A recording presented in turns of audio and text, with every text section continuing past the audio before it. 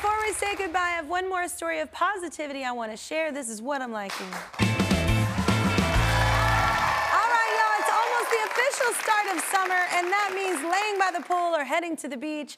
I know a lot of people dread this time of year because, well, it means putting on a swimsuit, or even worse, a wetsuit, which is the worst thing in the world to put on, if you've ever done it.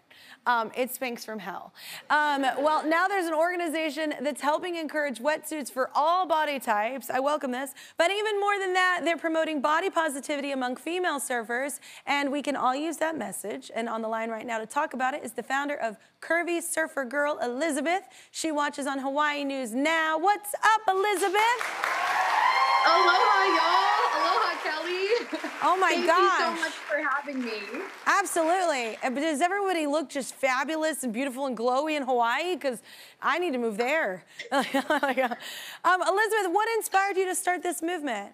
Well, I really wanted to show that every woman of any size, age, background is capable of surfing and being an athlete. And so we started the Curvy Surfer Girl movement about 2 years ago to do that.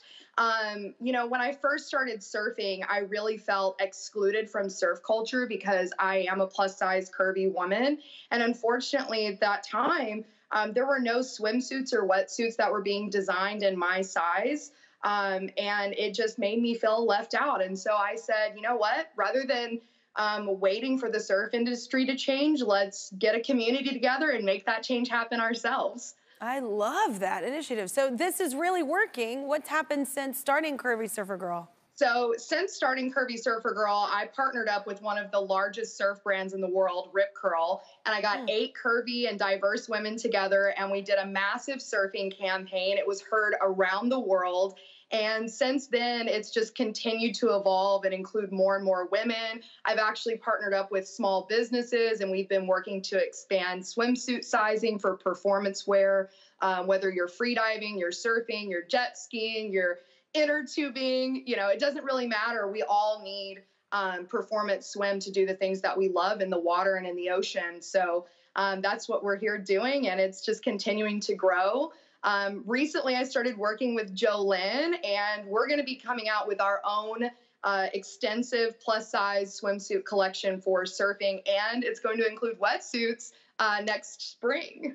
All right, make those easier to put on, ma'am. Thank you so much, Elizabeth. This is such a cool thing that you're doing, not only for yourself, but so many. I'm liking your post right now, right? Thank you. All right, and that's not all. Our season-long partner, Pilot Pin, makers of Friction, the go-to erasable pin of the Kelly Clarkson Show, want to celebrate those creating fearlessly, just like you, ma'am. So they're going to be writing you a check for $1,000. How's that sound?